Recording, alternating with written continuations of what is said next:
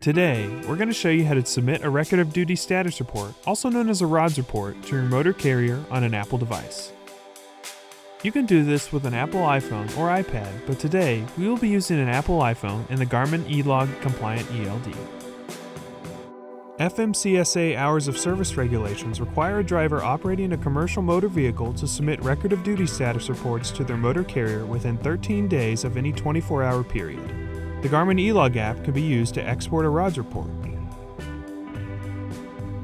The RODS report will be exported in CSV format so it can be archived by your motor carrier according to the FMCSA regulations.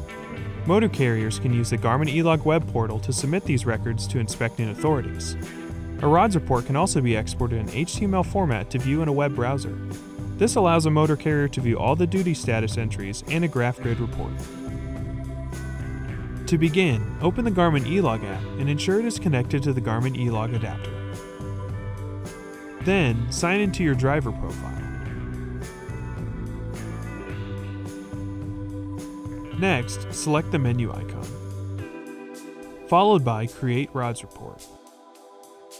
Then, enter the date range.